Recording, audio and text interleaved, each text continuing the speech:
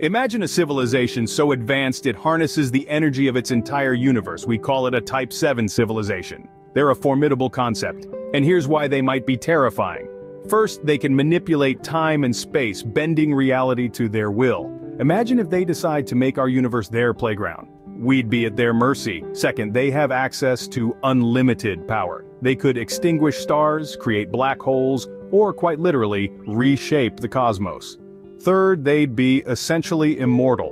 With such advancements, they could prolong their existence indefinitely, making them an ever-present threat. Lastly, their technology would be so advanced we'd perceive it as magic. We wouldn't understand, let alone counteract their actions. So, a Type 7 civilization, while fascinating, is a concept that could send chills down your spine. Harnessing the universe's energy, manipulating time and space, wielding unlimited power and possessing immortality, it's a thought